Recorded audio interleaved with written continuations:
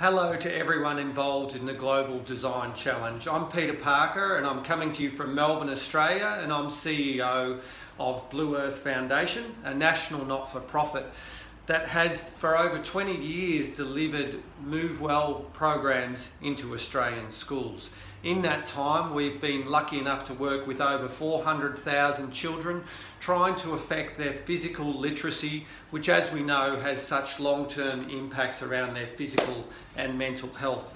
We do feel like we are just scratching the surface compared to an ever-worsening crisis, and what is happening is simply unacceptable. It is our mandate, it is our passion to absolutely deliver the best Move Well programs that we can into schools to try and help our community, because physical literacy is a lifelong journey. The way in which we are doing that is becoming ever bolder.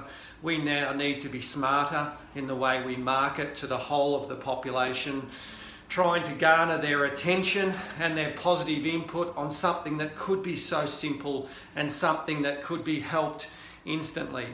We need funding. We need help. Rather than asking schools to pay for our programs, we really need to go to them with the funding and deliver the program as a gift. And that has to come through looking for support. And that will be through government, through corporate, and through philanthropic support. So our appetite is ever bold. We are very, very proud of our Move Well program.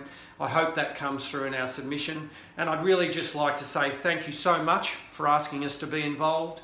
And we hope we reflect the passion and drive to help our population in their physical activity standards. Good luck to everyone involved. Thank you.